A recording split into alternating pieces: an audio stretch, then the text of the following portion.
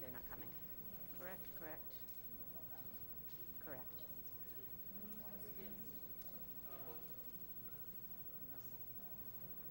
Okay. Yes, I hope so. There's only two that still.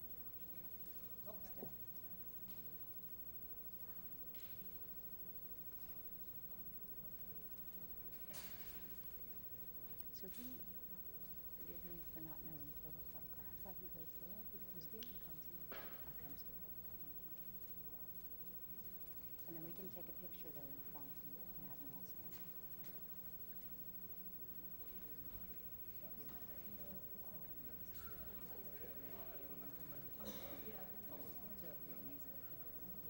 Yeah.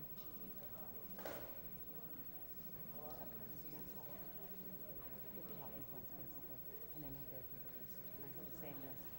Should I just tell them if there's, should I cross out? Well, they may should. Because I've seen everybody come except two people so far.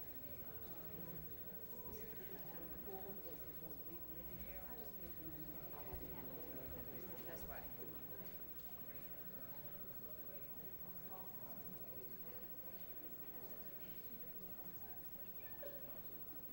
How are you?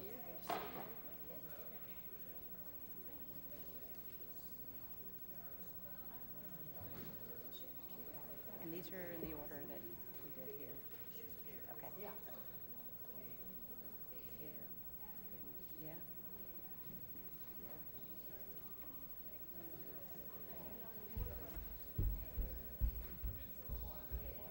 Census, yeah. This looks good.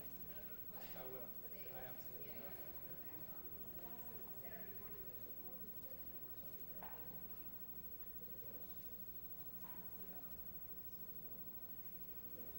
We do medicine.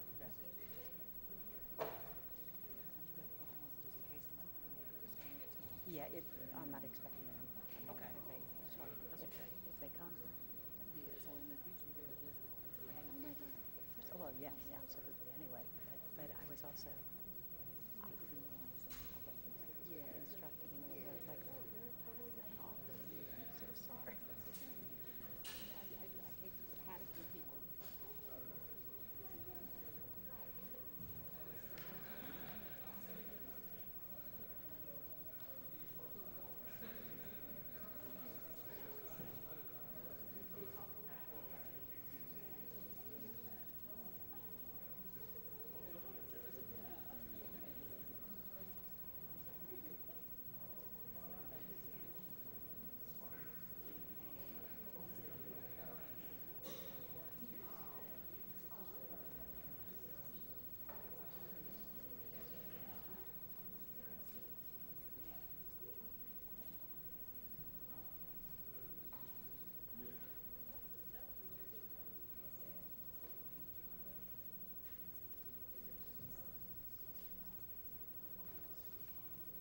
Hey, how you doing? Okay. Good evening. We'd like to call the Durham City Council meeting to order Monday, August the 19th, and certainly want to welcome all of you that are here with us this evening. If we could just take a moment for silent meditation, please.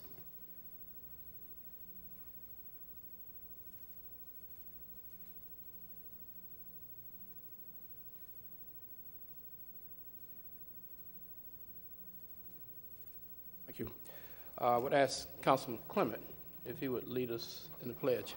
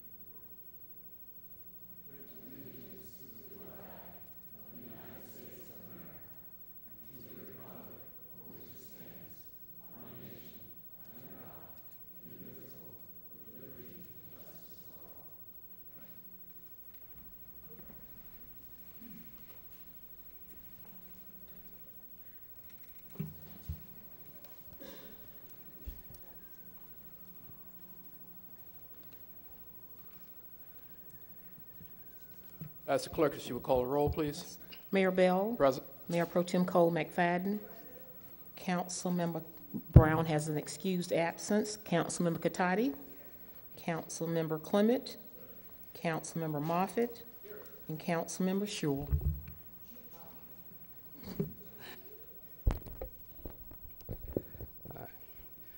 This evening, I have the pleasure of recognizing some of our citizens for being involved in an area that really isn't one of the core services of city government.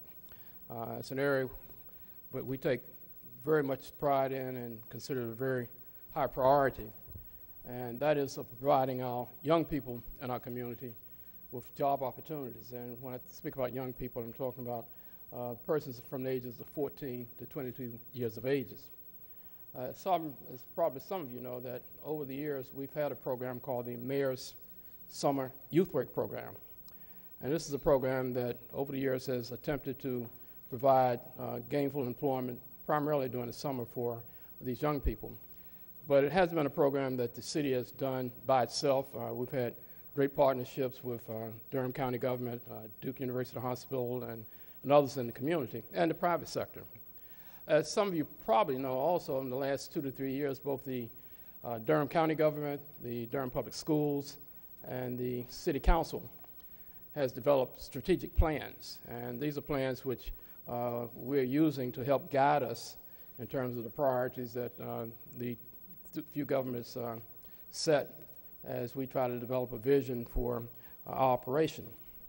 And as we've developed these plans, we've tried to do it in sort of a collaborative fashion once they've been developed. And by that I mean both the public school administration, the county administration, and the city administration have come together to see where is there some intersection between these plans that we can work cooperatively together. And one of the areas has been in the whole issue of job placement, internship for our young people. So during this past year, the program has sort of morphed away from the Mayor's Summer Youth Work Program into a more collaborative effort between the public schools, county government, and city council, city government, into what we call the Durham Youth Work Internship Program. And what we've been able to do is to try to reach out not only to the bodies on which come in our jurisdiction, but to the private sector. And I would say as we've done this, I want to point out one particular city department that I like to commend while all the departments have participated in this program over the years. One this past year is the Durham Parks and Recreation. And during this past year, they've hired over 180 plus young people in this fiscal year to be a part of this program. This program has been to me not just a program for providing jobs and work opportunities for young people. It's also been an opportunity to introduce many of them to what I call world of work. And I'm sure that probably many of you who have grown up and have eventually gotten into the job economy, if like me, if I'd had this opportunity, I think I might have been a bit more prepared when I finally got into the world of work. And we've had probably over 1,400 to 1,600 young people over the years that have applied for job positions. Unfortunately, we have not been able to place all those young people because we just haven't had jobs available. But what I've said to them, the ones I've had an opportunity to speak to, that even if you don't get a job, if you come to the workshops, come to the job fairs, you gain something just by going through the experience of filling out applications, talking to potential employers to find out what they're looking for, and hopefully it'll steer you better as you move forward. But this year, what we like to do is to recognize, in particular, some of the companies that have participated in this program and have provided the types of services, job services that we've been looking for. And again, this has moved from just a summer program into a year-round internship program. So it's not just for the summer that these young people are working. Some will be employed gainfully throughout the year.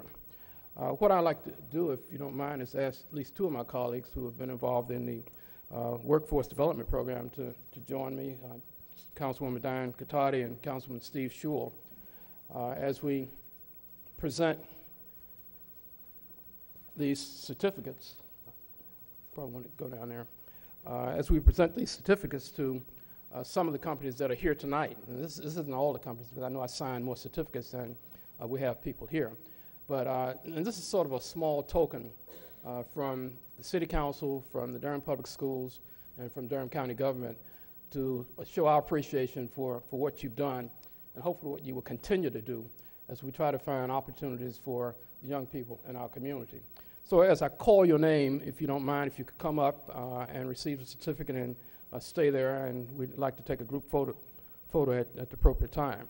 Representing Gail's Hair Salon, Tommy and Gail McNeil.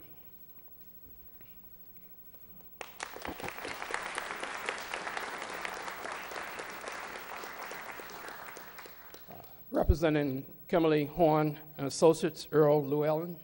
Is Earl here? Thank you. Representing Blue Cross Blue Shield of North Carolina, Kara Taft.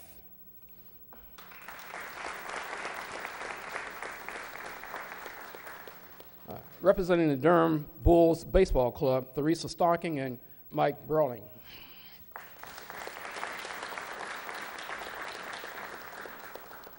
Representing Durham Technical Community College, Catherine McKinley.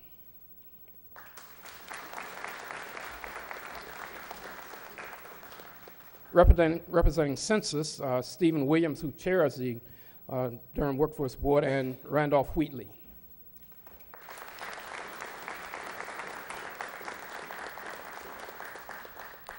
Representing E-Cycling, I have to admit, I wondered for a long time what was happening over at the former Chrysler site, but now I know. Representing E-Cycling is Larry Hurst.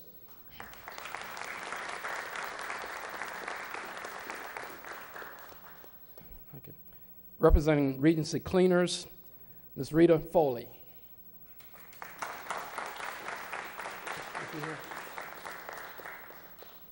Representing Hayti Heritage Center, the Executive Director, Angela Lee.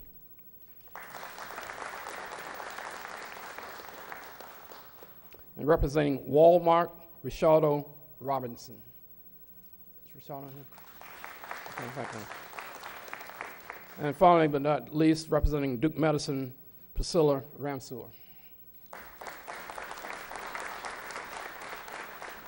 Now, I want to make sure I haven't missed anyone. These are the list of names. I know I signed more certificates, so is there anyone else here whose name I did not call that I should have called as a part of this group? Don't feel embarrassed, because we don't want to forget you. If that's the case, then again, we appreciate what you're doing. I guess they want us to take sort of a group photo.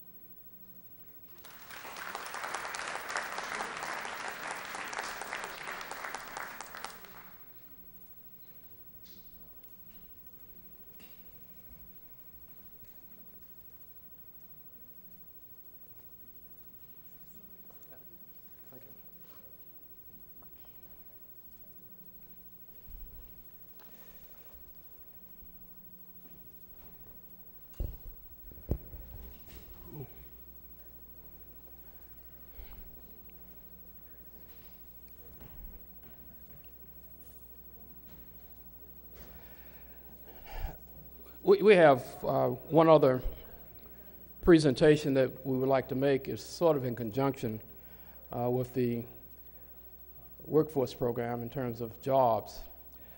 It's one thing to have a job. It's one thing to get money once you're working. It's another thing to be able to handle your finances. And there's a program that's called Dollar-Wise Mayors for Financial Literacy. And this is the official financial education and summer youth job initiative of the United States Conference of Mayors and its Council on Metro Economies and the New American City. This program was conceived in 2004, and mayors and cities across America have made a commitment to increasing access to financial education for their citizens by participating in dollar-wise initiatives. Now, this is the first year that the City of Durham has participated in the program through the Durham Youth Work Initiative Interns Program. We're very proud that one of our students has achieved excellence in going through the online program and that he was lucky enough to win a Kindle. Ronald Bethay, who's the son of Mr. and Mrs. Ronald Bethay Sr., if you would join me, please. Ronald worked this summer through the Durham Youth Work Internship Program for the City of Durham's Regulatory Compliance Laboratory Services. He is at school at the J.D. Clement Early College High School. And I again want to congratulate Ronald for one, making the choice to become involved in the program itself, and then taking the additional choice of enrolling himself in this online program. And so I want to congratulate Ronald again, and certainly want to congratulate his parents and present him with this Amazon Kindle for his work and leadership in this particular program.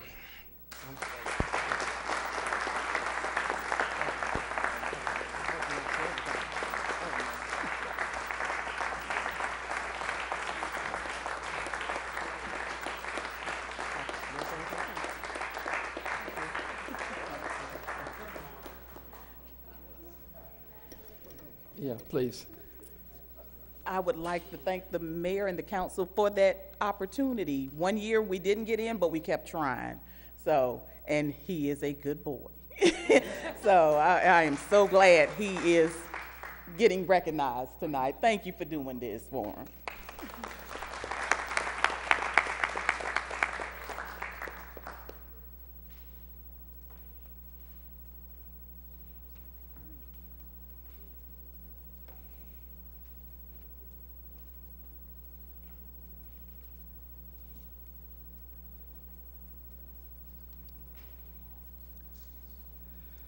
Let me ask, are there any comments by members of the City Council? Recognize Councilman Clement. Thank you, Mr. Mayor. First of all, I want to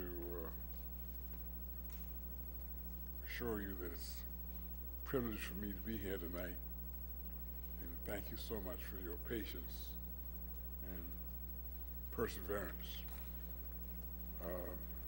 I want to take this opportunity to congratulate my colleague, Mayor Pro Tem Cora Cole McFadden. She was recognized the other night at a banquet underwritten by the Durham Committee on the Affairs of Black People, and we want to congratulate you. Thank you, sir. Mayor Cora Cole McFadden. I also want to commend Kenneth Spaulding, gentleman sitting in the rear. He was also recognized for his stellar work in the Durham community by the Durham Committee on the Affairs of Black People. We congratulate you, Ken. John Harding Lucas.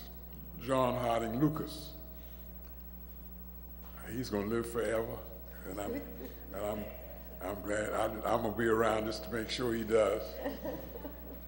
But he was also recognized by the Durham Committee, and I want to commend these fine individuals, Dr. Lucas, Mayor Pro Tem Cora Cole McFadden, and Ken Spaulding, for their stellar work to make Durham a great community to live and work. congratulations for all of you. Maybe we give these folks a big hand.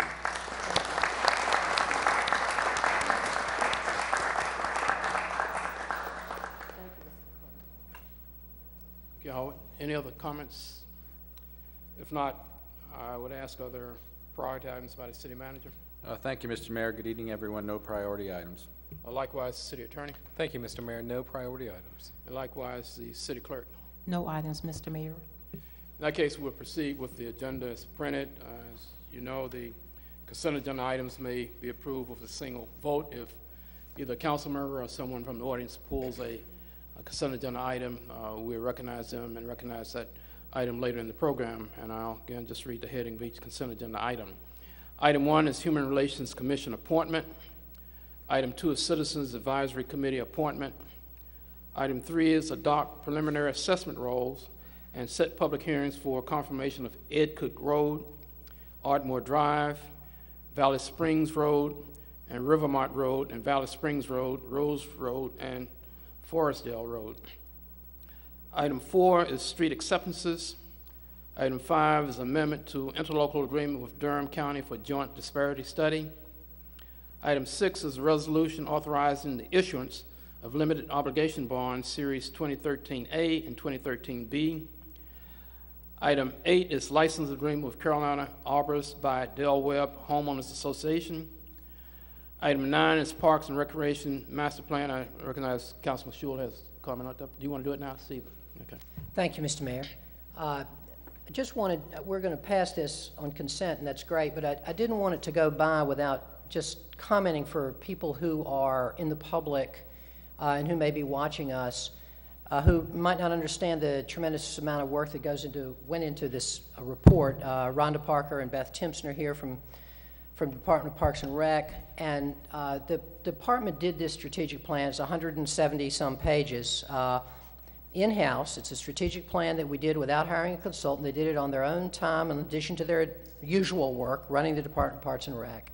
And it's an extensive plan for how to improve Parks and Rec and all the kinds of associated things here in Durham, trails and parks and everything else that we value so much. And it isn't just a facilities plan. We've had some good articles in the paper concerning the maintenance aspect of this. But it also includes many of the other aspects of running Parks and Rec besides maintenance. For example, staffing.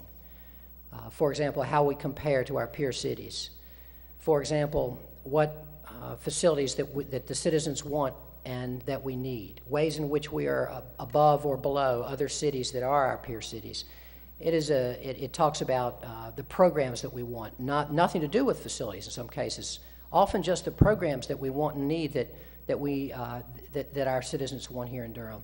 So I just wanted to say that, Mr. Mayor, because I didn't want it to go by without being noted that this is a really excellent and thorough piece of work and that we can get a lot out of it.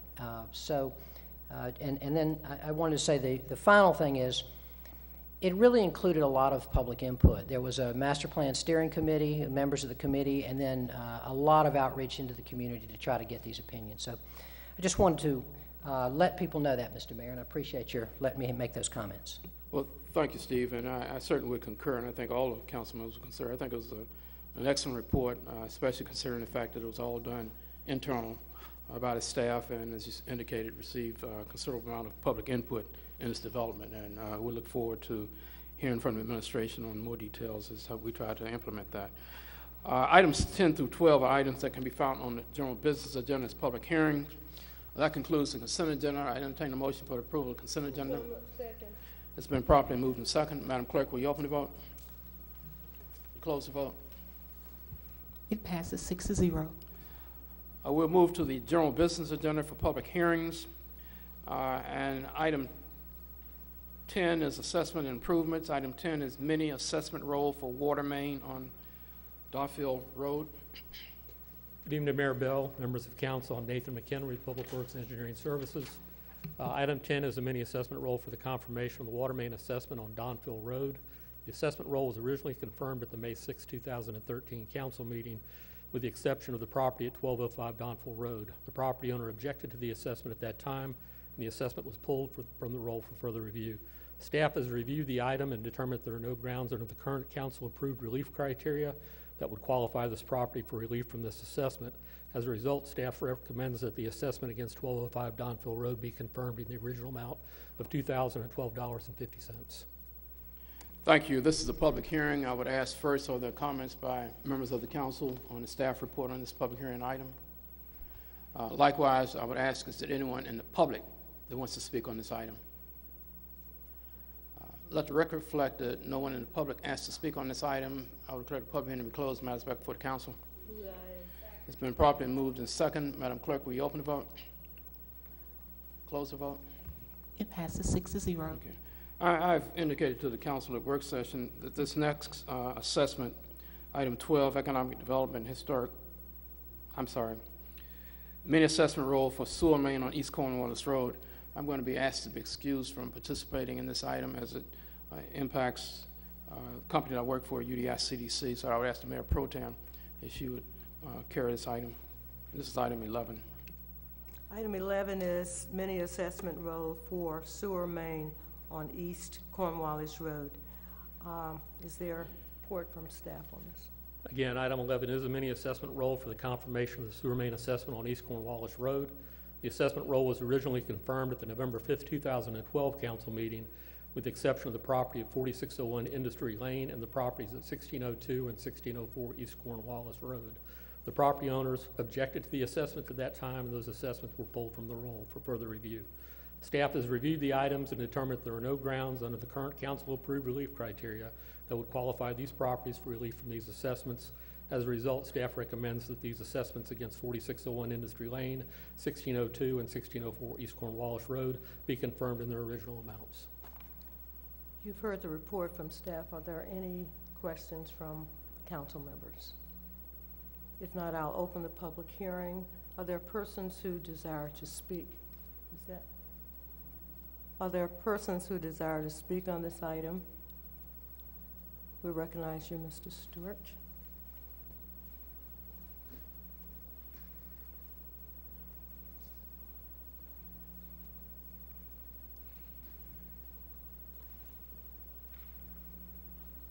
You have 3 minutes, sir. Thank you, ma'am. Good evening to the members of the council. My name is Ed Stewart. I serve as president of UDI Community Development Corporation.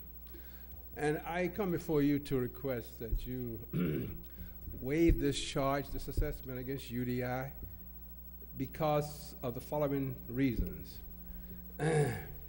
First, let me speak to the fact of failure to receive a public notice. That notice was never received by UDI to attend the public meeting. And the reason being is that UDI had closed this postal box and was receiving mail at his office. Notices were sent, as a good business practice that we have, was sent to all of my business associates. And consequently, as evidence of this, we did receive tax notices from the city and the county, but we did not receive this notice about the public hearing. So of course, we missed that. When approached by Mr. Leckie is the supervisor of engineering for the engineering design for the city of Durham. When approached by him regarding a land swap to accommodate a necessary easement for the extension of a sewer outfall in response to a request by the Durham County Health Department because of a failed septic system on Cornwallis Road, I asked him, if we agree to the swap, would there be a cost to UDI? I was told no. Another question, in the meantime, the swap, I was asked, I also referred to the question of, would there be certain values accruing to the city? And of course, that answer was also no. In the meantime, the swap referred to as a sewer improvement, and I refer to that simply because of the comments of because of an email that I received from Mr. Marvin Williams, who is with the city. Those comments are to follow up on a conversion for this afternoon about assessments that UDI will be responsible for due to the sewer improvements on East Cornwallis Road. I would like to offer the following information for your review. On November 5th, the City Council confirmed the assessment against certain properties along East Cornwallis Road for a sewer main improvement. That has been recently completed. One of the properties that would be assessed for this improvement, 40601 Industry Lane, is property owned by UDI. That couldn't be, is that all? That's your 3 minutes is up. Do you have something that we can, something for our record that we can just look at too? But is there a response from? As far as the notices being sent to the post office box, that is correct. The original notice to advise of the public hearing for the ordering of the project was sent October 25th, 2010.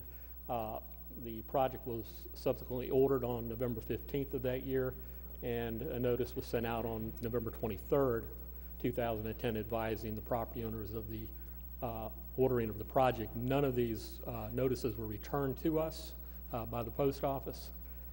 We determine addresses by going into the land records database. This is our normal procedure for determining any address, and that is the address of record for UDI.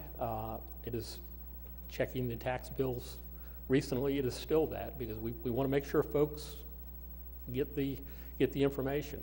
The only letter that came back was the letter that was sent for the original assessment hearing. That did get returned to us, and we notified Mr. Stewart via email, talked to him on the phone. A lot of conversations gone back and forth since then. So we feel that we've done what we need to do as far as the notification. As far as the land swap issue, I'm going to defer to Jeff Leckie. Yes, I'm Jeff Leckie with with engineering. There was a discussion regarding a land swap. The only idea behind that, of course, was they had some land and we needed some land, just a land swap. I was very clear that I had no authority to waive any fees. When did this occur, sir? About a year and a half ago.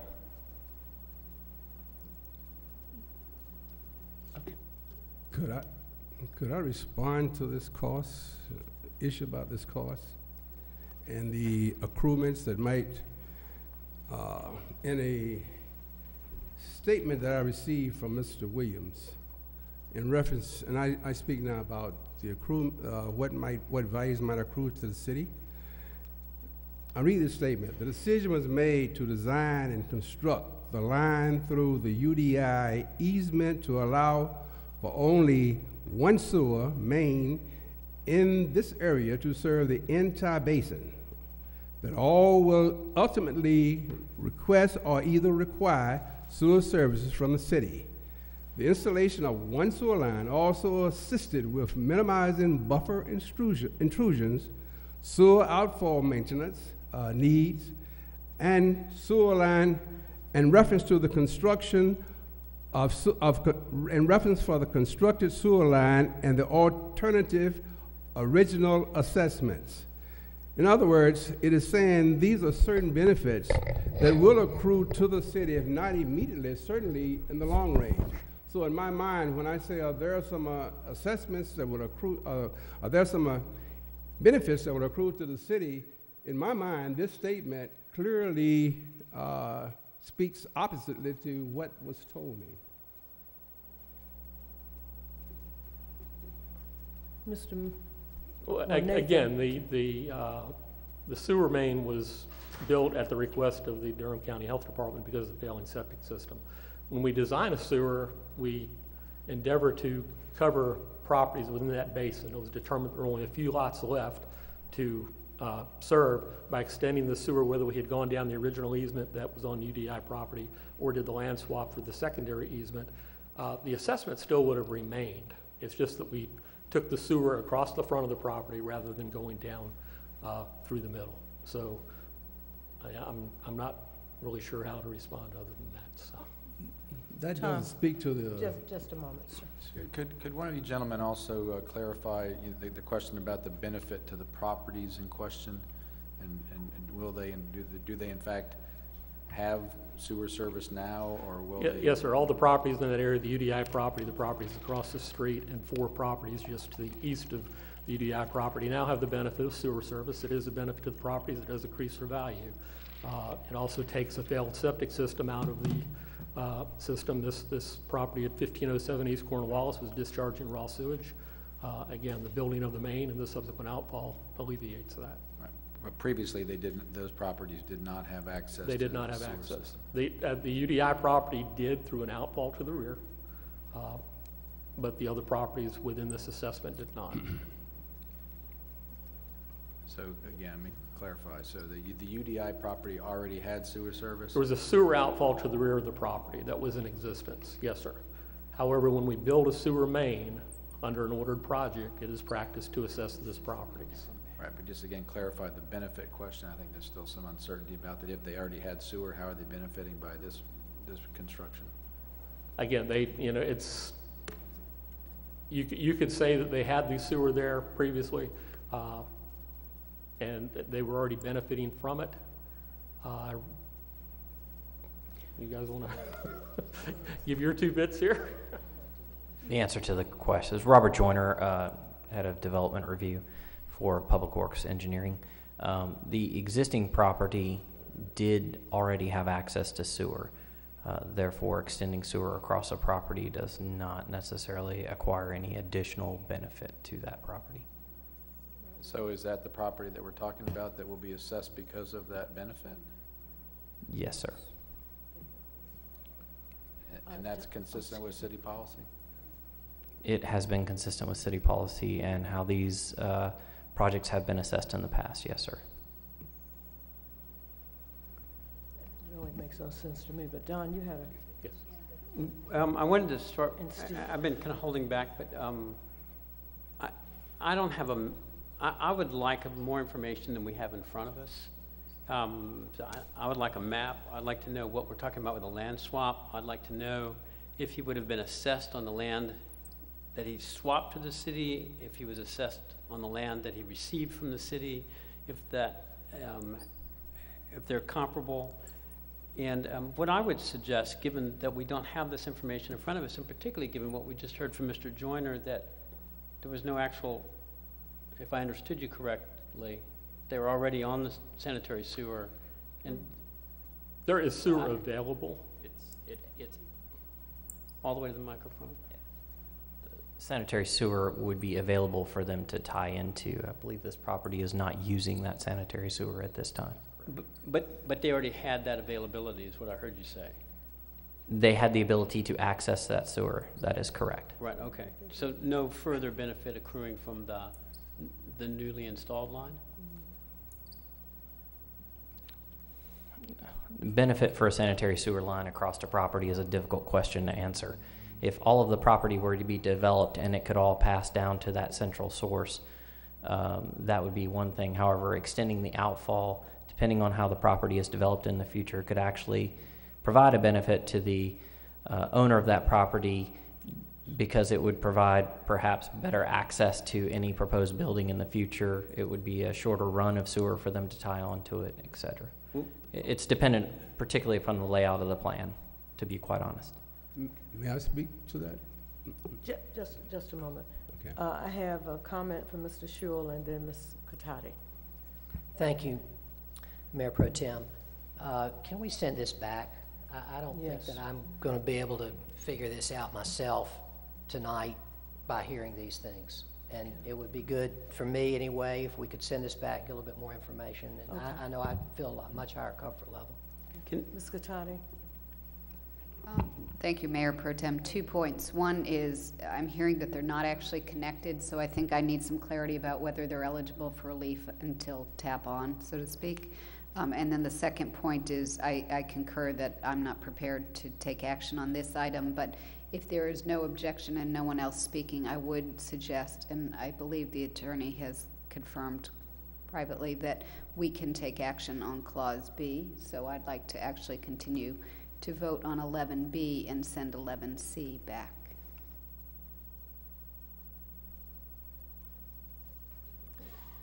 Did the clerk understand that? Okay, all right.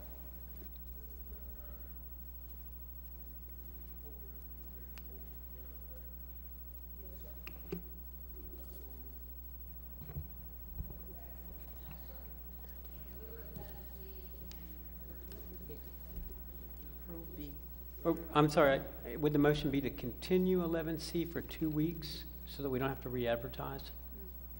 Then we can see that or do you need 4 weeks, Mr. Manager? The 4 weeks we would. Okay. Excuse me, I don't have an agenda. I get an understanding of what is 11B and what is 11C and what we're doing? Okay. Okay. Okay.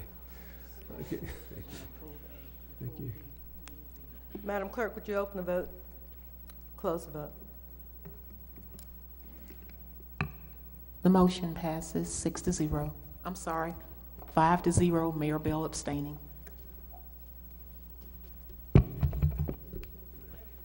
Thank you, ma'am. Members of the council. We'll move to item 12,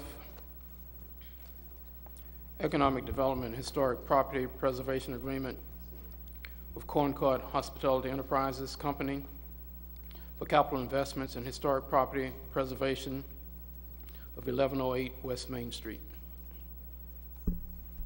Good evening, Mayor Bell, members of council, city staff, Durham residents and businesses. I'm Kevin Dick. I'm with the Office of Economic and Workforce Development, and I'm pleased this evening to have the opportunity to present a recommended economic development incentive agreement between the City of Durham and Concord Hospitality Group. The proposed project would be located at 1108 West Main Street at the western edge of downtown. A few points about Concord Hospitality Enterprises. They have been in business for 25 years. Currently, they provide management services for over 90 hotels and 12,600 guest rooms and suites throughout the United States and Canada. They have been a contributor to significant local civic causes, including the Durham Rescue Mission and the Oakwood Park renovation that we hope to soon be underway. Just a bit about the location where the project is being proposed. It is, as I said, at the western edge of downtown. The slide before you is an aerial view. This is another aerial view, and you'll note that toward the middle of this picture is actually the proposed preservation of McPherson Eye and Ear Hospital. So the middle part of the building, or the middle part of the front facade actually is the old McPherson Eye and Ear Hospital, and ear, nose, and throat, and so forth and so on hospital. And basically, the preservation of this part of the building is a very significant part of the historical preservation benefits of this project. This is a view of what the proposed hotel is due to look like from the western side. And this is a frontal view. I want to talk briefly for why an incentive is being proposed. Firstly, the incentive offered by the city would help offset a financial gap caused by increased construction costs associated with historical rehabilitation. The project would not be completed without the proposed incentive. The property would likely be sold, and it would likely also continue to deteriorate in the interim and likely cost more to rehabilitate in the future. How the project benefits Durham, we'd be gaining 143 rooms, advancing toward the adopted goal of 700 rooms in our downtown. This Residence Inn would be an upscale select service property. As I said, it incorporates the historical design into the hotel structure, consistent with the image and historical characteristics of the Trinity Park neighborhood. And as I said, it preserves the historic hospital building. Another advantage is that the Bull City Connector stops directly in front of the hotel and is a short drive from our convention center. So we may reap benefits in terms of space in the convention center being booked for meetings by travelers to this hotel. In terms of job creation and business development, 31 full-time jobs with benefits are anticipated, with approximately 50% paying above the livable wage, including 8 salary positions, as well as 14 part-time positions. We have facilitated contact with between the NCCU hospitality program, the Durham Job Link Career Center, and we'll be scheduling meetings shortly with Concord Hospitality to ensure that Durham residents and graduates from those institutions have an opportunity to compete for jobs with the hotel, and that is a part of the Durham Workforce Plan that is attached to the proposed agreement. We will also connect Concord with Durham-based businesses through our Durham-based business plan. As part of that plan and as part of the database that is associated with the plan, we have Durham-based minority and women-owned businesses that are registered with the city's Office of Equal Opportunity and Equity Assurance. In addition, we have placed advertisements to become part of the Durham-based business database related to construction opportunities. We have placed advertisements in the Durham Herald Sun, the Durham News, the Carolina Times, the Triangle Tribune, La Noticia, and Que Pasa, so that we can expand the opportunities related to this hotel project and other construction projects that we may be associated with in the future. Finally, and in summary, why this is a good deal for Durham taxpayers.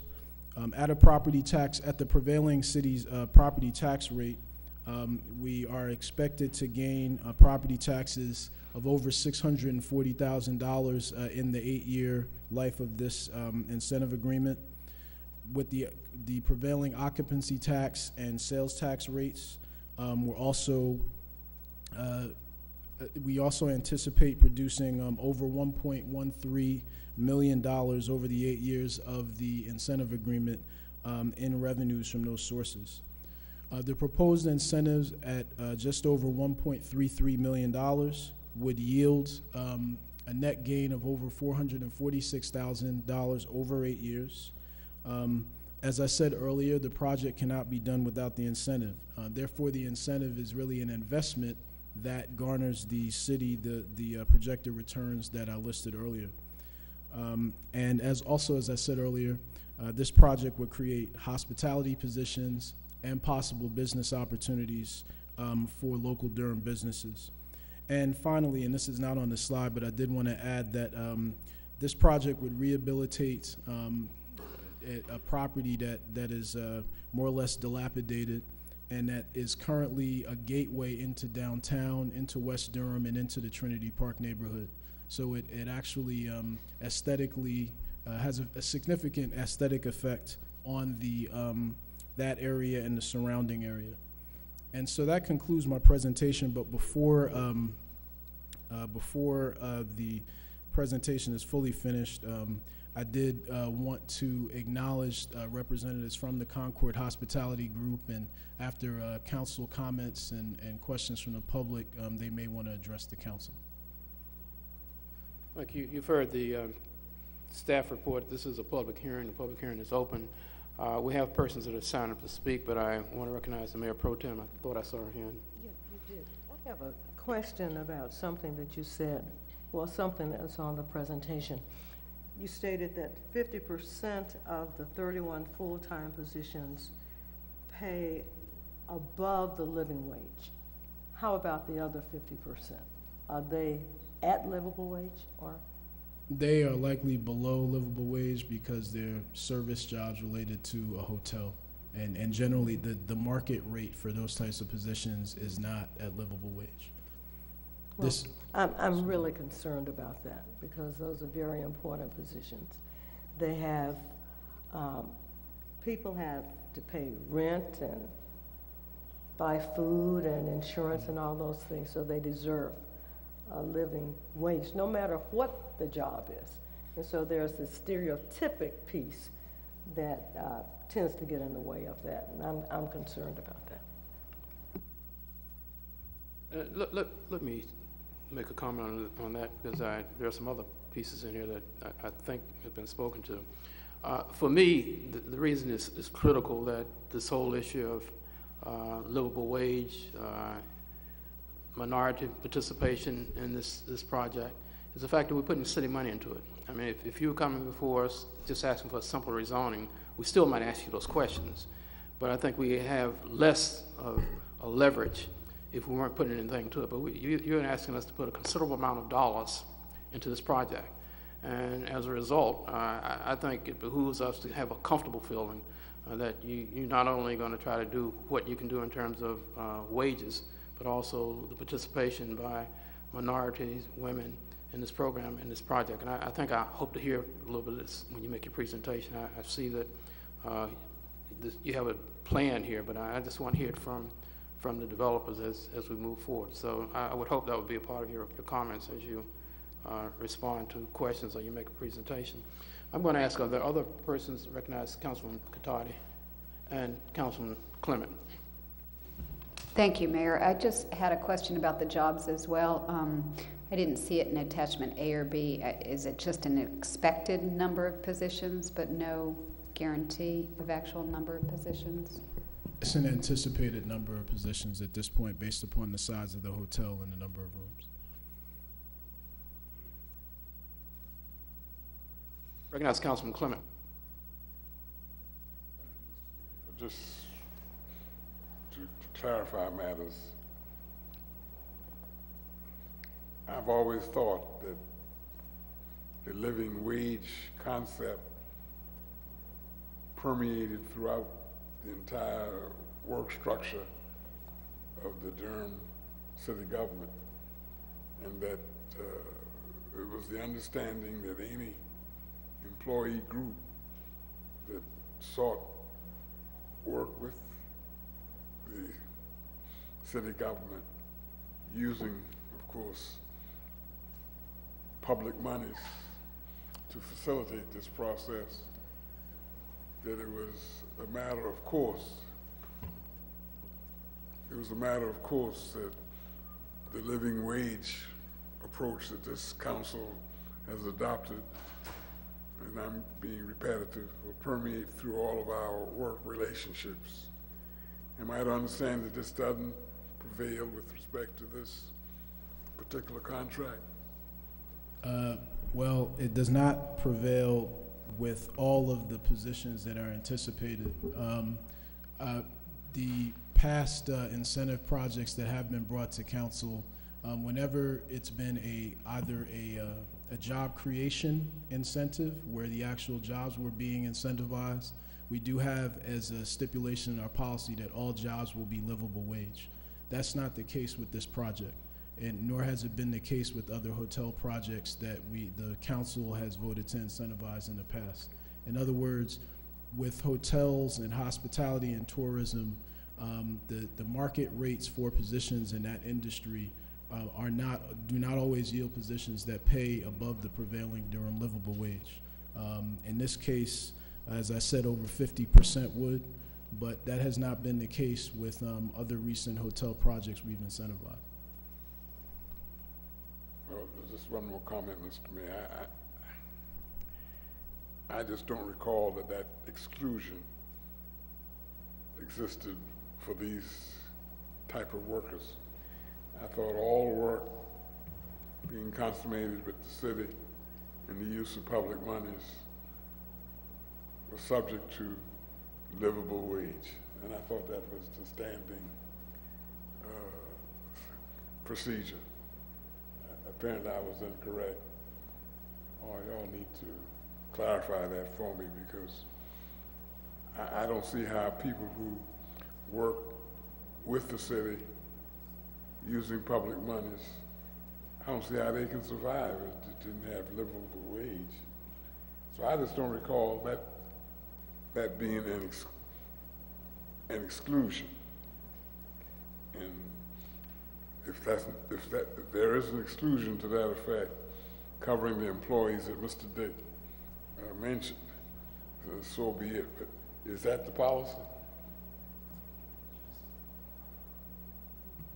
Councilman Clement, I don't have the exact livable wage ordinance in front of me. Generally speaking, however, when the city enters into a contract with an entity in which the city could do the contract with its own forces, then yes, we would apply a livable wage. But if the city couldn't do the work with its own forces, then the ordinance isn't applicable. That's right off the top of my head.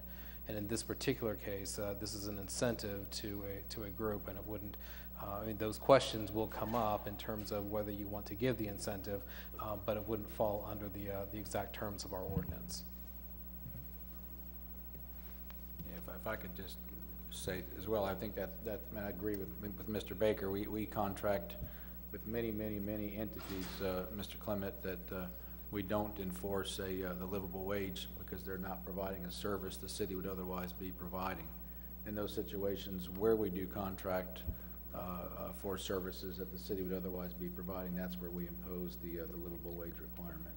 Ms. Page, do you have anything to add to that? Is that your understanding as well? Thank you. I'm going to recognize, did you finish, Mr. Manager? Yes. I recognize the Mayor Pro Tem and then Councilman Moffitt. Mr. Attorney, is it legal to ask them to pay employees a livable wage? Legal, sure, it's legal to ask that question, but ultimately you're going to make a decision that on this incentive, whether you want to give the incentive or not. Yes, and the reason, Mr. Dick, that I'm asking this question this evening, I don't remember you sort of emphasizing that 50% of the jobs would be over a livable wage, and that's what brought on the question of how about the other 50%? Now, if our attitude is that service-related jobs really don't deserve that consideration, I'm truly concerned. Because as we talk about affordable housing in Durham, if people don't have affordable money, they can't afford anything. And so that's why I'm emphasizing the importance of our being sensitive to the needs of low-paying jobs in this city, because people need to be able to live. They need to be able to pay house payments or rent or light bill, and dollars don't stretch. So I think we have a responsibility to at least pose the question to anybody now and in the future who is asking for money from the city. That's just where I am in my walk. Thank you, sir. That's Councilman Moffitt. Thank you, Mr. Mayor. Since I joined council in January, I believe that we voted twice on incentives, once for GE, where the jobs were livable wage, and once for Whitted School, where I don't think we asked the question. And then recently there have been other hospitality projects like 21C, the hotel on Chapel Hill Street. And I'm not aware that the question was asked then. I can say that I have looked at the city incentive programs as a potential applicant prior to joining council.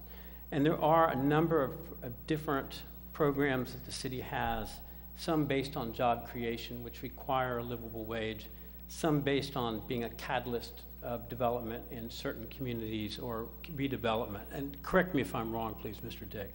But I'm not aware of those particular.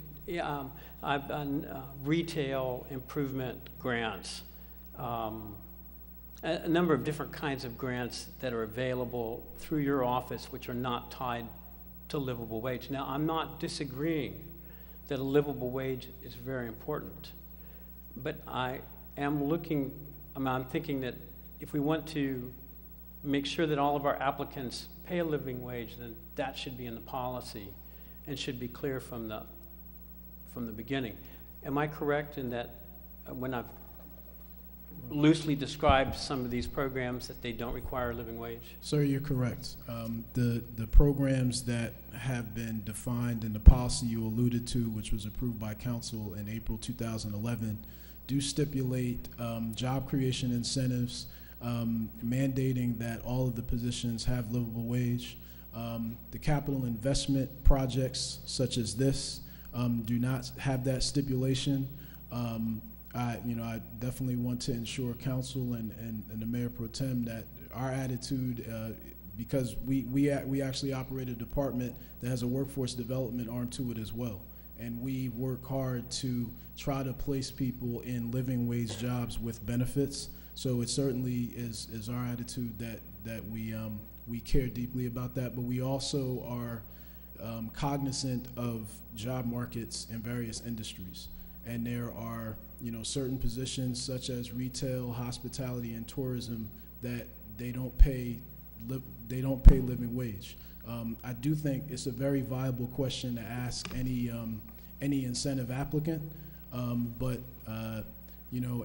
based upon our knowledge of the various industries within the Durham labor market and the Triangle labor market, and the wages that different types of positions tend to pay, we think that it would be difficult to demand it in this particular case. But certainly asking it, I think, is a very viable question. Mr. Mayor. Recognize Councilman Clement.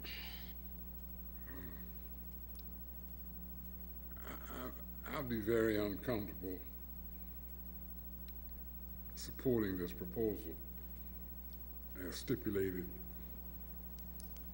in item 12 of our agenda, knowing that we have excluded consideration of livable wage as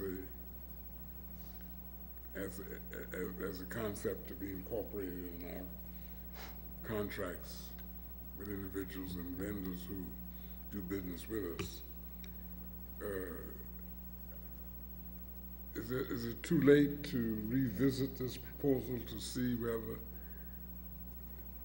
a livable wage standard could be incorporated into this proposal? Is it too late for that consideration? I didn't hear you. Who are you directing the question to? Staff or anybody who wants to answer. Well, Mr. Clement, I would say that too late, until the council takes an action to affirm or deny the request. I took that as a rhetorical question that you probably know the answer to, that it's not too late. I think that to some degree we have to get back with the operator. I believe there will be significant challenges associated with that, as Mr. Dick outlined. I also think there's some consistency questions that are going to come into question, but we'll be glad to provide some additional information if the representatives from the applicant want to comment. That's certainly their prerogative, but we're not prepared to answer those questions to that level tonight. Well, Mr. Mayor, in light of what the manager has said, I wish we could refer this back to the source, asking that consideration be given to a livable wage concept to be a part of this contractual agreement with the city. I would be very uncomfortable to be part of a proposal that lacks that kind of consideration, because each of us is aware that you just can't make it without a livable wage program being part of your business proposal. So if it's not too late, Mr. Mayor, I wish we could defer action on this proposal, asking that it be sent back to the originator to consider the feasibility of a living wage concept, and that we be given 2 cycles to consider that, the feasibility of that approach. And I so move. Councilman Clement, as you know, this is a public hearing, and we do have persons that have signed up to speak, to include the developer. So I want to at least give those persons that have signed up to speak an opportunity to comment on this, and at the appropriate time, recognize the council for any motions they might want to make. Thank you, Mr. Mayor. All right. Is there anyone else on the council that wants to speak on this item before we move to the public hearing? Now, I have 4 persons that have signed up to speak for this item. I want to make sure that, is there anyone else wants to speak on this item that hasn't signed up? Could you give your card to the clerk, please, so I can at least know how much time we're going to allocate for this? I have Julia Barberly-Brown, Linda Wilson, Wendy Hillis, Ken Spaulding, and that Ms. Peterson, give it up. Ms. Peterson. Is there anyone else who wants to speak? If not, if you would come forth as I have called your name, and let's give 4 minutes initially to persons who want to speak on this item. Julie Barberly-Brown, Linda Wilson, Wendy Hillis, Ken Spaulding, and V. Peterson. And I'm just calling the names in order that I got the cards. Thank you, Mr. Mayor, members of the council. My name is Julia Barberly-Brown, and I'm here tonight as a resident of Trinity Park and as a member of the board of Trinity Park Neighborhood Association and past president and a member of the Urban Planning Committee. And we're here to express our support for this project and to encourage you to vote for it tonight. We think that it's a good investment for the city of Durham, as Mr. Dick has pointed out. And as you may know, the development of this site has been a work in progress for many years since McPherson Hospital moved to another location. We believe that the hotel will enhance the gateway to downtown Durham with a very attractive building. It will provide jobs in an accessible location and boost business in the Main Street corridor and hopefully provide other job opportunities because of an increase in business in that area. It will provide needed hotel rooms as well. I appreciate very much on a personal level your concern about the living wage, but I would urge you to consider that this project comes before you tonight when, as Councilmember Moffitt has pointed out, other projects have come to you in the past year, and this criteria has not been applied to those other projects. Having myself worked as a chambermaid in Durham at the Holiday Inn, I know that it's a very difficult position and one that is worthy of good wages. I would hope that Concord, who's been in this business for many years, would be very respectful of all positions and honor their workers. But I would urge us not tonight to apply a separate criteria to this project. On a lighter note, I would like to add my personal connection with this address. While the building no longer exists, the parking area of McPherson Eye Hospital was the site of McAllister's boarding house, where my parents had their honeymoon on December 4th, 1943. And so I've had a connection to Watt Street for many years. My parents will celebrate their 70th anniversary, 10 children later, 26 grandchildren, and 15 great-grandchildren. Thank you. Linda Wilson. I didn't see her either. Wendy Hillis.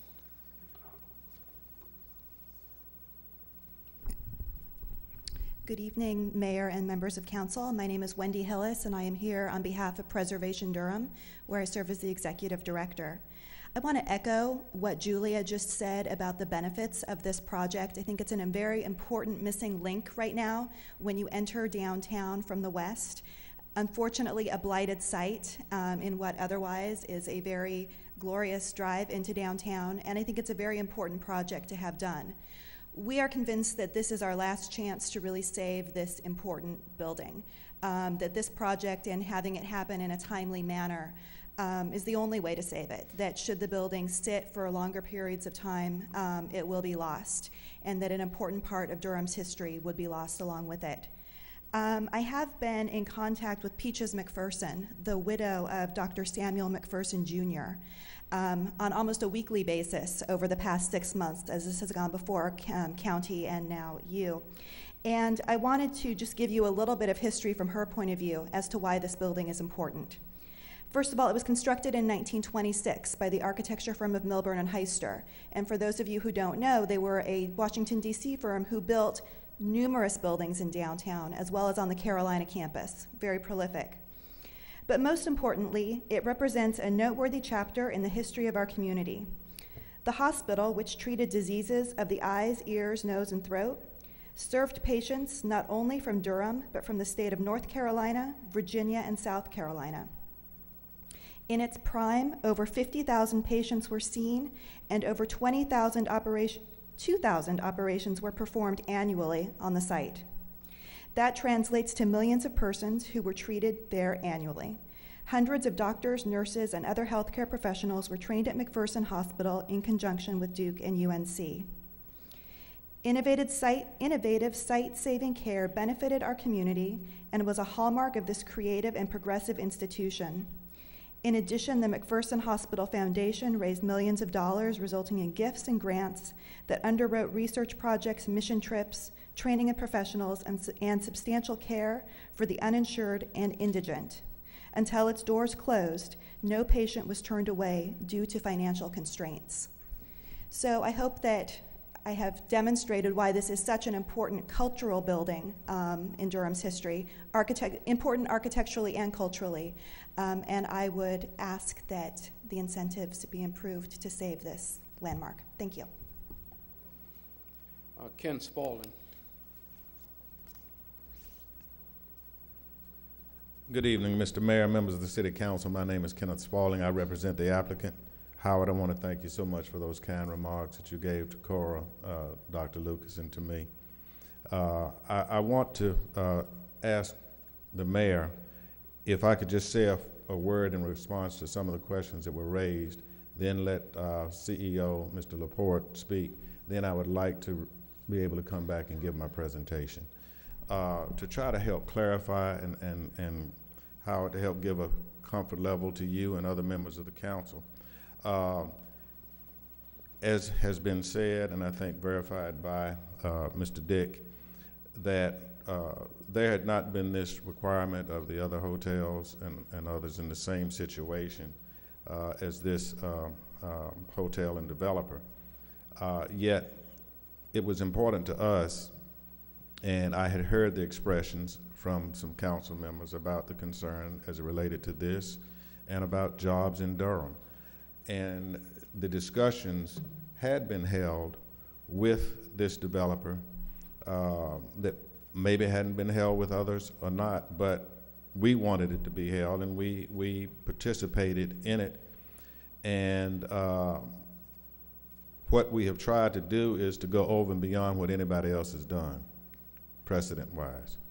And we think we've done that. And I think what you're going to hear from Mr. Laporte, you will hear one thing in particular about why we would like to continue to move forward tonight on this.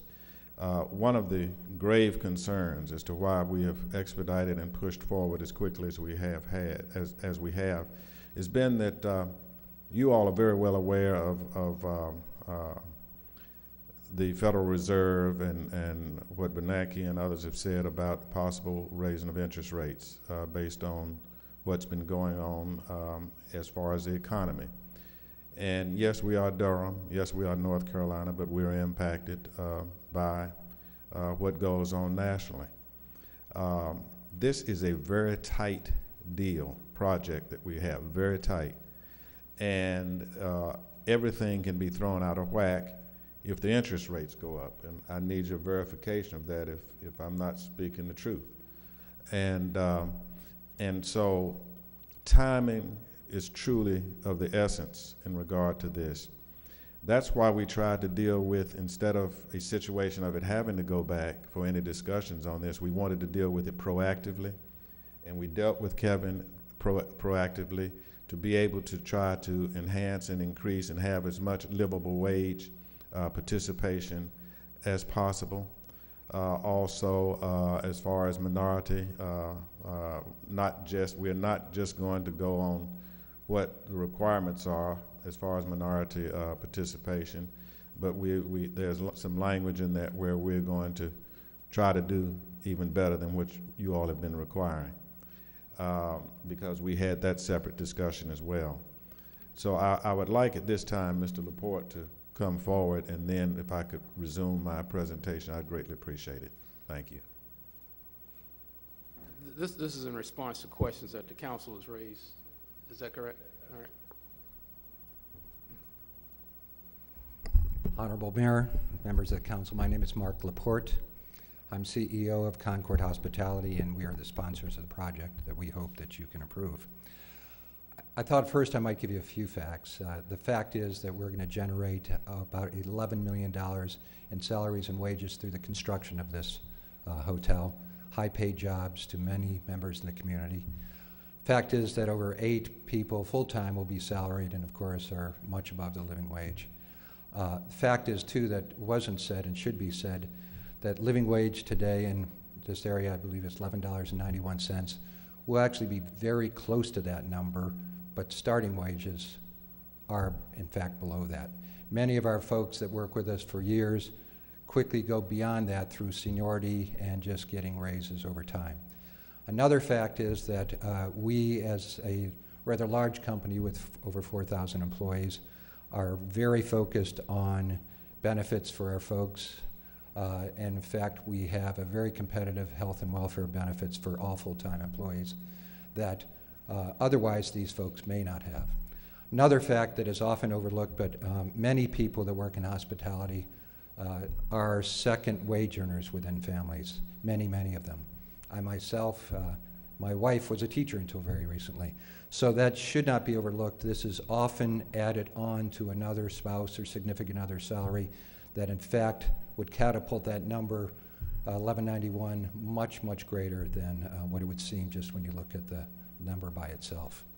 So we will create great jobs, great benefits to the community. We're community focused, we're minority focused, and I think holistically, we hope you can all see that the benefits outweigh in many, many ways, counting what could be a few folks early on that would be, in fact, market forces have us pay less than $11.91 at the beginning, but in fact, that likely to be a second income within a household. Thank you.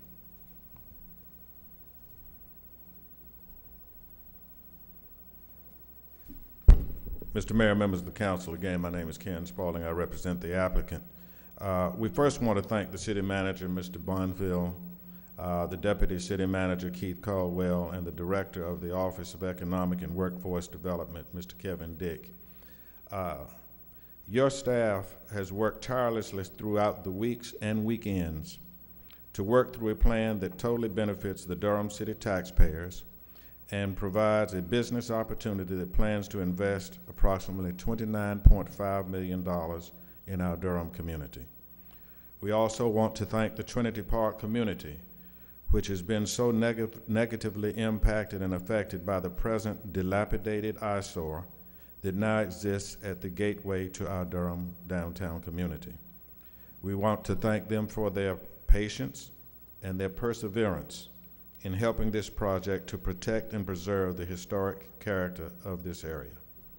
We also want to thank the County of Durham for assisting this effort with an all-out grant to help secure the success of this venture. This opportunity will bring numerous construction and operational jobs to our city and will significantly enhance our Durham tax base. We thank all of you for getting us here tonight. Mr. Mayor, members of the council, our taxpayers, our community, our residents, and our visitors, upon approval of this item, will all benefit from your efforts and your vision for our community and the city of Durham. Thank you. Welcome. Victoria Peterson, she.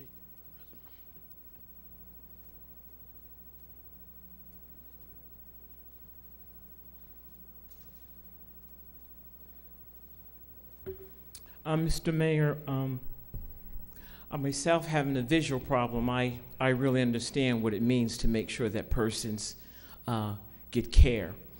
But I have some questions. That facility is in walking distance of Duke. I would like to know, and I have not heard anything about Duke being involved with this project. When you leave that hospital, you walk around the corner, a block or 2 blocks, you are on Duke's property. Tell me why Duke is not involved with this project.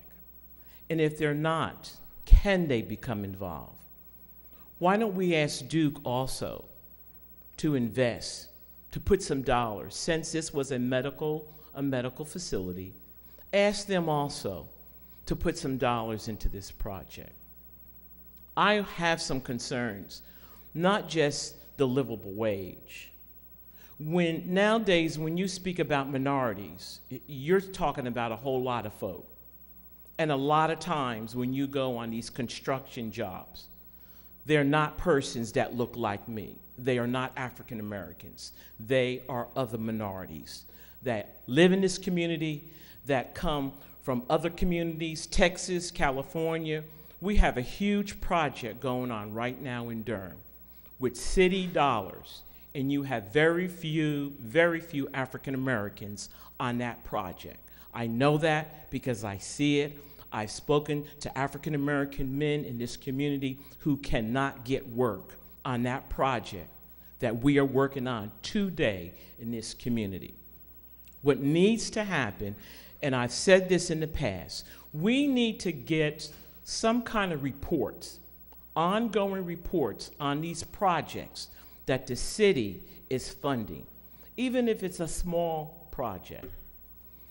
If city dollars are being used, we need to have reports to state how many of those jobs are Durham residents, how many of those jobs, or how many of those subcontractors or companies that live in Durham, white and black. You have white women that are in construction in this area.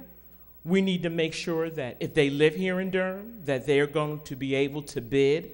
And then afterwards, 3 months out, 6 months out, once those projects are underway and going, somebody needs to come back and give the public, not just the city council, not just at work sessions, not all of us can get to a work session, to make sure that these companies are doing and they are delivering what they say that they are doing and delivering. We never hear a report. I have to basically call Mr. Bonfair. I think he tries to do his best to give us some kind of information when we ask from the public, but I think sometimes it's good that the city council comes out and gives some reports on some of these huge projects that we're working on to make sure that our contractors and our subcontractors in this community are being employed. And I want to say that again. Now, we're saying, well, we're using the unemployment.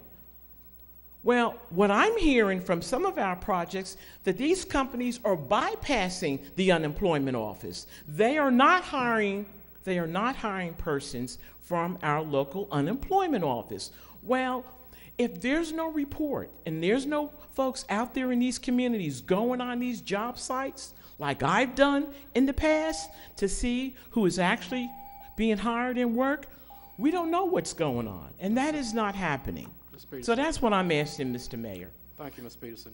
That whatever we do, that reports are given. Just a minute, please. We've heard your comments. I'll leave it to the developer to talk about who his investment partners are, but just for the record, if in fact the council does approve this agreement, there are quarterly reports that are required to be made back to the administration relative to subcontracting, hiring, et cetera. So that is a part of the process. I'm going to recognize Ms. Linda Wilson. Linda, you weren't here when I called persons who had signed up to speak. Persons have 4 minutes to speak.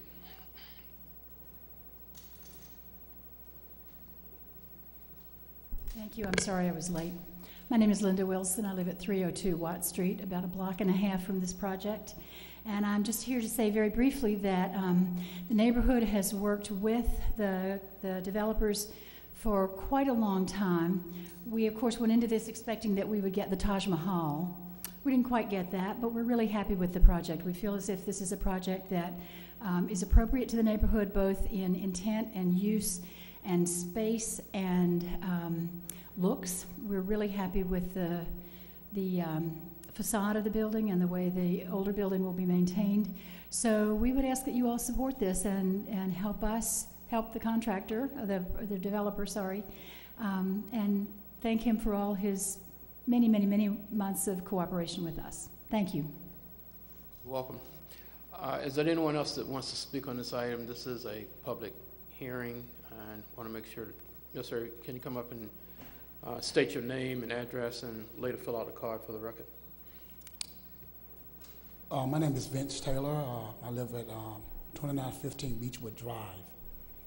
I am also a small contractor here in the city of Durham, so I have some personal interest, particularly when we're dealing with the job market here in the city of Durham. What I would like to see is that I'm not doing it for my own personal reasons. I care about a sector of our community. I am on a task of a school called CET, and I volunteer a portion of my time to teach maintenance skills, whether it be carpentry, electrical, or heating and air conditioning, things of that nature there. So these guys will have the equipment to go back into the community to perhaps be employed again. But what I found out at the end of their completion of their graduation with their certificates, they don't have the hope of going out there to get a job. And I would like to see that when the companies come to Durham to ask for city dollars to complete a project, that these young men and women that have a glimmer of hope, they volunteer to go to school to rehab themselves.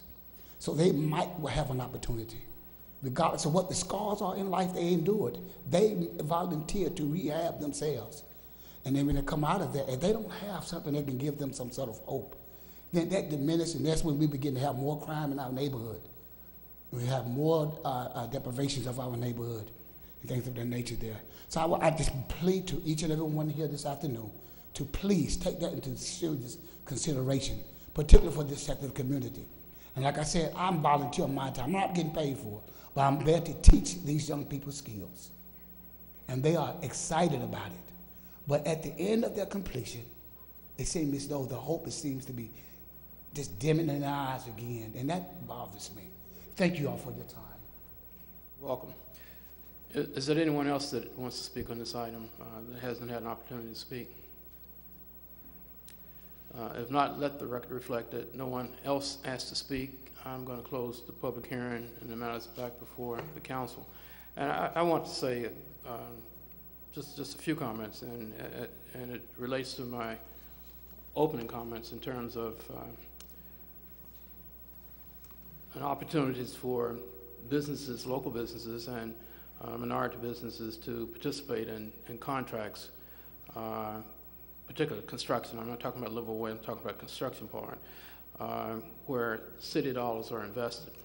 And although this is a separate project, since it has been raised about what has been asked on other projects, I can share with you that I didn't publicly ask the question of 21C, but I did raise the question when they had an opening reception over at the hotel a couple of weeks ago with one of the developers.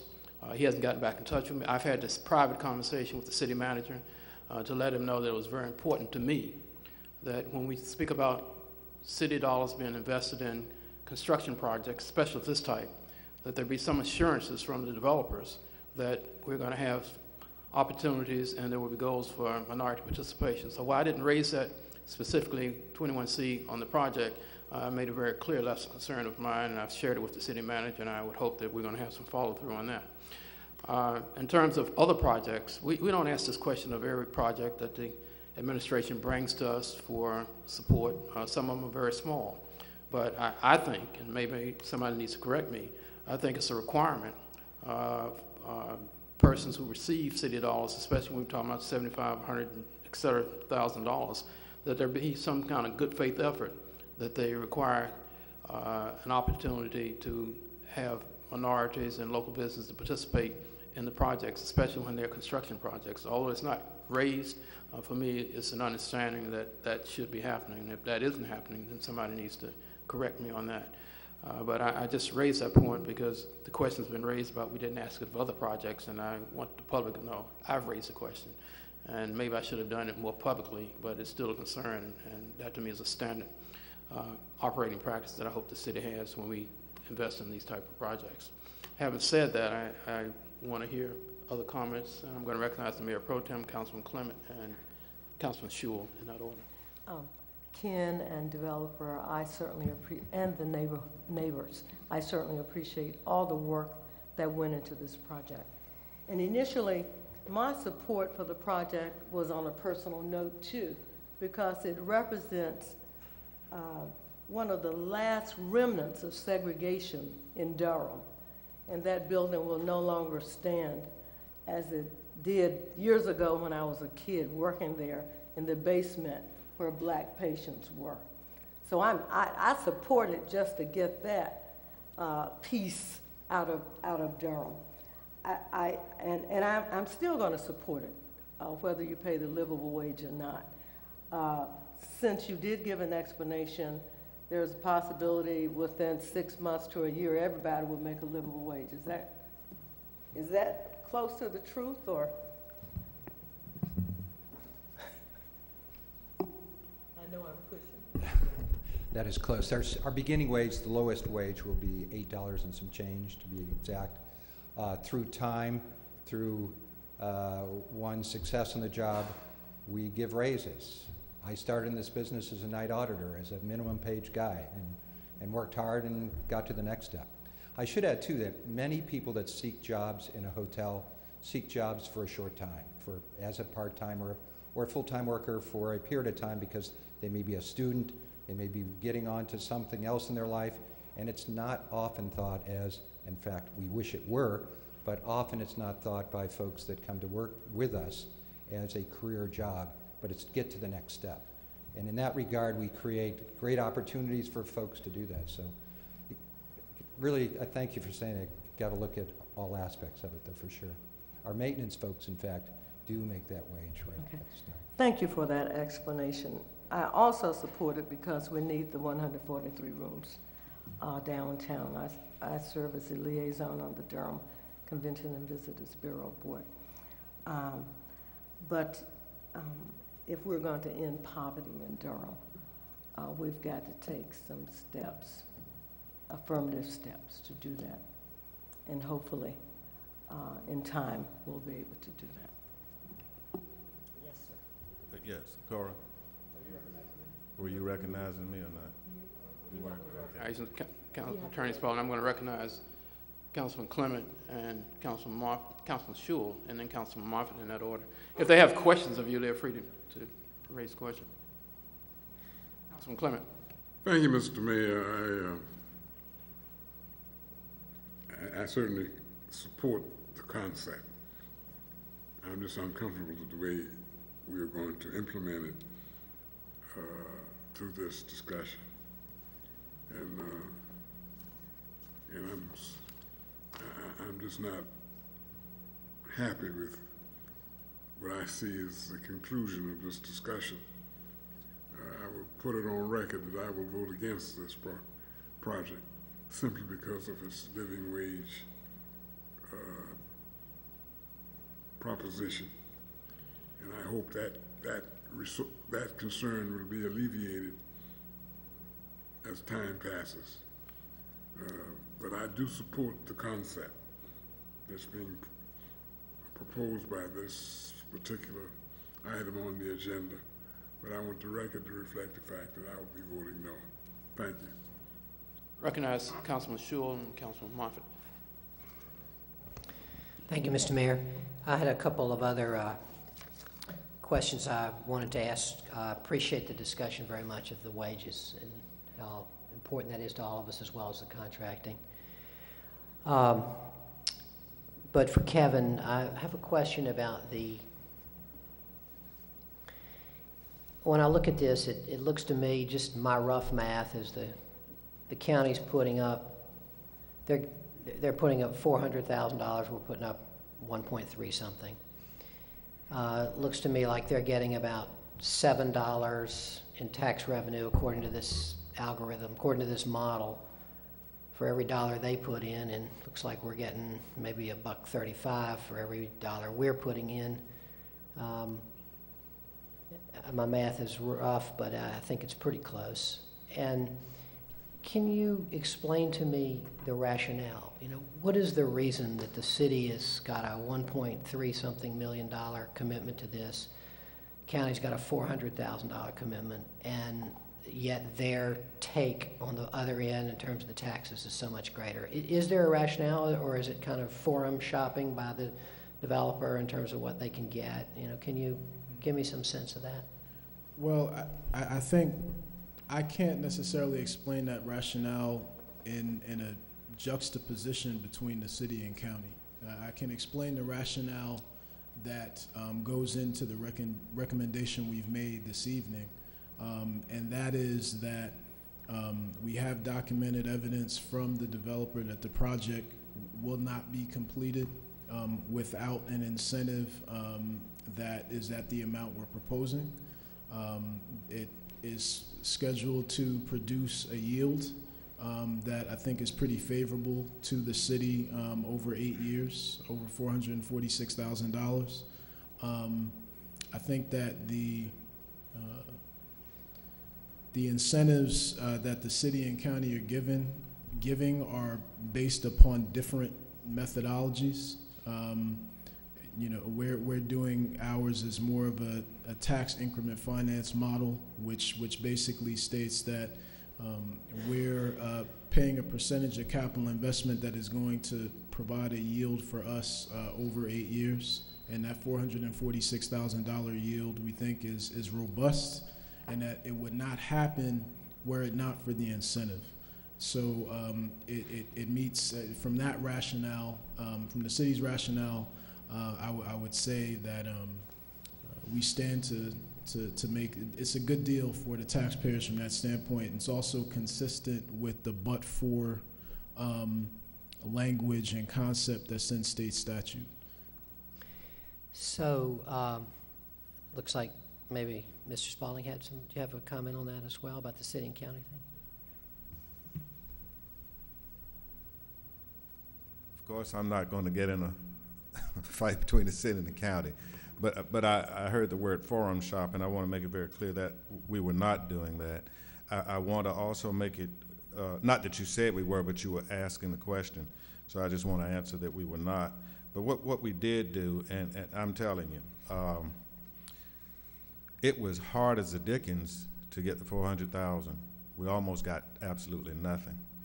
And the way that they were able to craft it and work to where they were able to do this, which we're very fortunate that they did reverse the decision from the administration to not fund it at all. But they were able to, with the county attorney and the administration, we were all able to look at it in another way, and that was the emphasis on the preservation. And they were able then to find a way under that legislation that would allow them to be able to do a grant, not something extended over an 8-year period or whatever. And that was able to, with that occurring, I think within 2 years of operation, that was able to save us, help us to get to where we are tonight.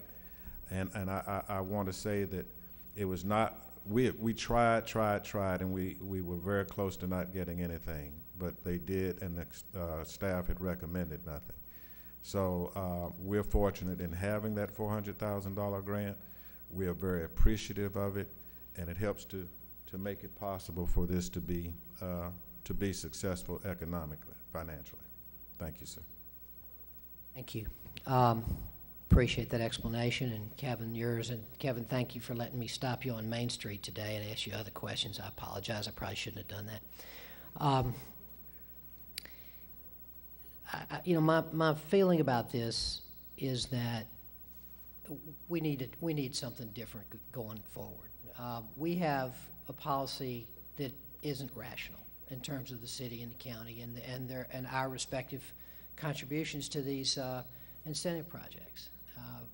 I understand that small inconsistencies and project to project will occur, but the fact that the county is going to get on this $7 for every $1 they're putting in, and we're going to get $1.35 for every dollar we're putting in, and no matter how you cut it, it isn't right. And we've had various projects come before us, and we deal with them on a project-by-project basis, and we don't want to kill these projects, and so we go with it. But we need something more rational. And I know we're beginning these conversations between the city and the county, but I feel strongly that we're getting the raw end of the deal often. And I know this is certainly not your fault, Kevin. I know that your office presents these things, and the county administration and commissioners do what they want, but I don't feel it's working out well for us in this relationship. And I don't hear a rational argument for it. That's the thing. I never hear a rational argument for it. The argument for it always is that's all the county will put up. You know, it's what Mr. Spalding just said. You know, that we were lucky to get to $400,000. It's all the county will put up. Well, there needs to be some rational basis for these kinds of policies and decisions, and I hope we're going to work towards one. So my other question has to do with Ms. Hill has raised the issue of McPherson Hospital. Of course, you all have raised it with us many times, and Cora's own personal history there. If this project did not go forward at this point with this incentive, what would be what do we expect, Kevin, about the future of McPherson Hospital? Do you have anything to say about that? Our discussions with the developer have indicated that there's a strong possibility that the property would be sold if this particular project didn't go forward. If that happens, the future of the hospital, the future of the building as it stands would probably include deterioration, and we're not sure what the future would hold beyond that. I guess in sum, I will count myself as a very reluctant supporter of this. I'm going to vote for it unless I hear something different between now and the end of our discussion. And I appreciate the work that's gone into it on the part of your staff. I think that, in terms of the living wage issue, I don't think we should be inconsistently applying that standard. I very much appreciate Howard's point of view and respect his decision. I think in the long run, if we're going to be enforcing livable wage ordinances on all of our contractors and so forth, we are going to be having to subsidize them ourselves, because we'll start getting bids that include that higher wage. That'll be subsidized with taxpayer money. I don't know that we're at that point yet. And I do think that the city-county issue is, we have a lot of city-county issues now, and we need to wrap this. This is a big one, and we need to wrap this into our discussions, Mr. Manager, and I hope we can. I do think that there are some very good things about the project. I do think that McPherson Hospital is truly an important building. It is, and I do think that it is really an eyesore, and I think that the argument could well be made, well, if we waited 3 more years, we wouldn't be getting the income we'd be getting now. And, if we didn't do it and 3 more years later somebody came in without an incentive and did this, we wouldn't really be, we'd have lost 3 years of the income that we will be getting for the city. So I'm going to support it reluctantly, and I appreciate your bringing it to us. Thank you, Councilman Shaw. I recognize Councilman Moffitt. Okay, so first, Mr. Shaw, I'm going to add a pin to what you said. one word, which is the word cents. You left it off. The county is getting actually about $6 for each dollar invested, and the city is getting 35 cents for each dollar. And I think I was throwing in our original buck to each. I was adding our base to the additional profit there. I just wanted to add the word cents, so if somebody might not have picked up on that when you said we got 35, they might not realize it was 35 cents for each dollar invested. I wanted to ask a question first of Ms. Hillis, sorry, if you could come up. On your way, I'm just want to drill down a little bit on what Mr. Schul was asking, which is what kind of designations the structure that's there today, what kind of designations it has, what kind of protections those designations give, absent any agreement with the city. So the structure has absolutely no historic designations right now and no protections. So if there are protections built into this agreement, as I understand it, and I'll confirm that in a moment, but if, without this agreement, then what you're saying is that there are no protections for the building? There are none. The property is not listed on the National Register of Historic Places. It is not listed as a local landmark, although certainly it would probably be eligible. And it's not in a local historic district. Okay, great. Thank you.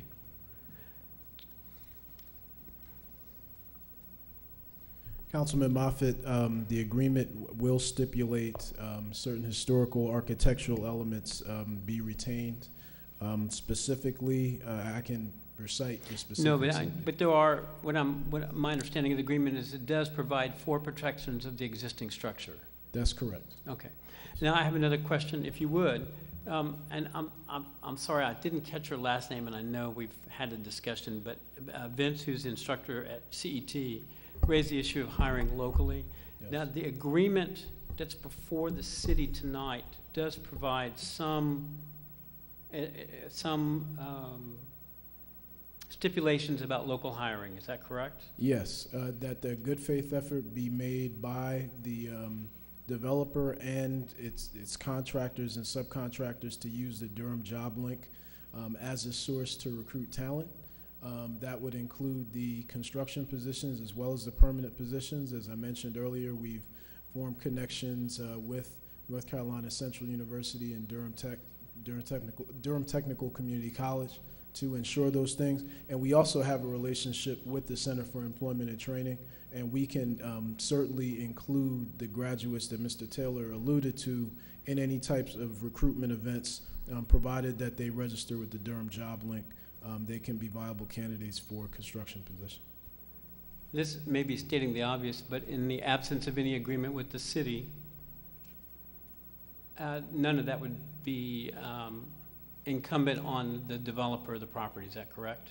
We would try to encourage it, but it would not be incumbent, no. So for me, I fall in the same camp as Councilmember Schul in that it would be great if all of the jobs were living wage. And I think that if we want to revisit our incentives policy to see whether or not we want to make that a stipulation for any future investments, I think that is a conversation that would be good for us to have.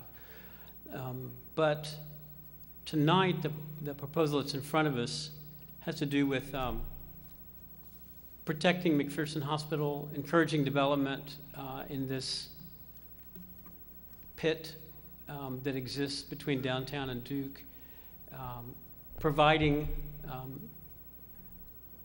31 full-time jobs projected, half of those at living wage or better. And so I find myself in that position of being a reluctant supporter. I'd be happy to continue the case for 4 weeks to give the applicant an opportunity to look more closely at the living wage issue, but if we vote on it tonight, I will be voting in favor of it. Thank you. You're welcome. Recognize Councilwoman Katani. Thank you, Mayor. Just chime in here that I share the concern on the livable wage, and I raised it when it first was broached with council, so I am relatively disappointed that it hasn't been addressed more fully. I do think, and as I have said multiple times, that we do need to relook at our incentive policy and where we provide city incentives and be very clear about what we're getting out of the project, whether and what we want to support, whether livable wage or affordable housing or transit or others, and location. I believe in this case, though, that it's important that the project move forward, and my understanding is that won't happen without city incentives. So I'll be reluctantly supporting the project as well. But I will say that we're very enthusiastic about Concord coming here, so the concerns that we're sharing are not, I don't know how to say this exactly, but we just want to be sure that you understand that we're raising concerns, but we do welcome your participation in the community if this project moves forward. Thank you. Thank you. I would, I guess, have one or two comments. And I appreciate the concerns that Councilman Schul is raising about the county investment. But I guess I would ask the developer, and I guess a couple of things. If the county did not contribute $400,000 to this project, would we be able to do the project? And if your answer is yes, then what it would mean to me is that the county would be getting even more dollars and haven't put anything into it. If they could do it without the $400,000, then the county would reap all the benefits. If they're saying they couldn't do it, then we dissolve back into where we are now, a project that's sitting there with all the ramifications of what we've heard. So while I agree we've got to hopefully see how we can do more in this city-county participation, I think being realistic, we are where we are. If they don't put anything into it, if the developers can do the project without them, then the county gets all the benefits without having invested anything in it. If they can't do it without the county's dollars, then we're back to where we are now with all the other ramifications of where we are. Having said that, I'm going to ask if there's anybody else that wants to speak. If not, I'm going to call the question on an item that's before us. The question is what is before us is whether or not we support the project has been approved, has been recommended along these guidelines, or we don't support the project, or we support it with whether people want to add to that. Isn't that a motion? No, it's not a motion. That's what I'm saying.